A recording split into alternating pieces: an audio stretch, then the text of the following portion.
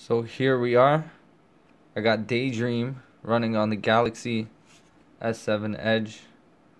I already connected up my controller.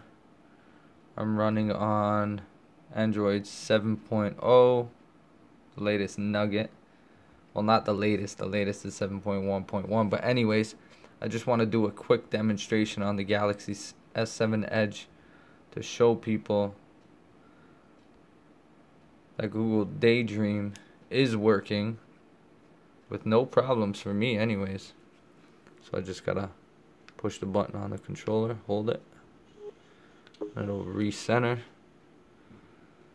and then it'll go into the application I just started.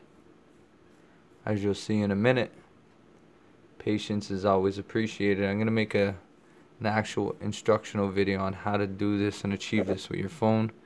It may work with other Android devices running 7.0. So as you can see, this is me sliding my finger around on the little trackpad, and it's working. Can slide left faster, and it seems to go.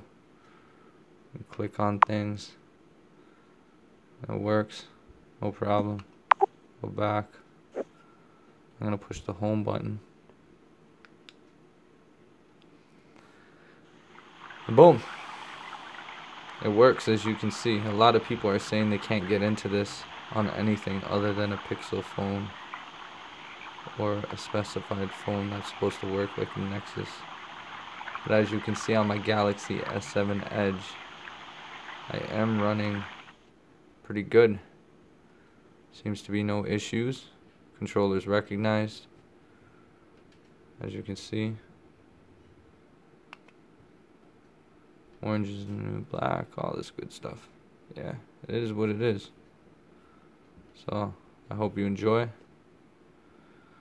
I'm not gonna run the movie here, but you can see that this is all running. If I wanted to, I could start up a movie, but I'm probably not going to. Go back to the home menu.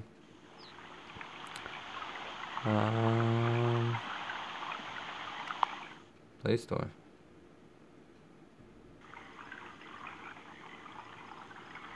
Whoa, that's a little different.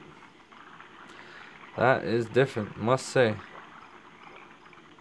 So Google Daydream running on the Galaxy S7 Edge. I hope you enjoy. I'm gonna be making an instructional video real soon on how this is all achieved. Like, subscribe, share, all that good stuff, because this is possible on more Android phones, I think. So let's get this compatibility out there. Take care.